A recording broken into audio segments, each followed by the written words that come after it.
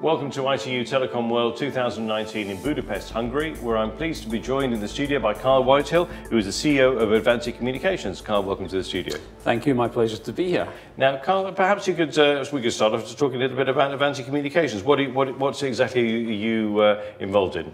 So Avanti is a British company, one of the two major British companies, and we primarily have our capacity over Africa. So the vast majority of our work that we do is trying to bring connectivity into areas that would never normally be able to access connectivity. And what are the main current technological, regulatory and policy challenges to achieving connectivity? And is cross-sectoral collaboration the key in expanding non-terrestrial connectivity?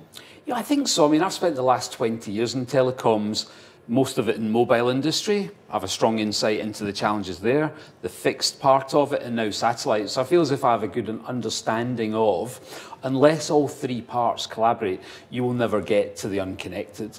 And so I think one of the challenges for me was that how can the satellite industry help other industries to actually reach that last mile? We always talk about underserved, we always talk about the last mile, and I think satellite plays a really important role in doing that. So how can the satellite industry bring the benefits of a digital transformation for all then?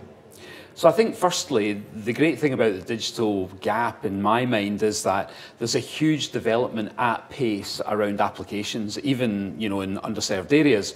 The real key drivers about access to food security, access to financial services, education, health. So all of the apps are coming, but of course if you can't access the apps on a device, then you're never going to get true financial inclusion. So I think that's where we can play a strong role. We can see the development of the applications, and then we can provide that connectivity the terrestrial networks can't get to. What single innovation in technology, policy or strategy do you think has got the most potential to drive digital transformation? For me, this is all about being able to execute on the ground. So it means that you really need the engagement and buy-in of local communities, local governments, national governments, who are actually going to say to you, love what you want to do, let's put a real effort behind it, and then I think you have a chance of delivering. Now, innovating together, connectivity that matters is this year's theme for Telecom World. What does that mean to you?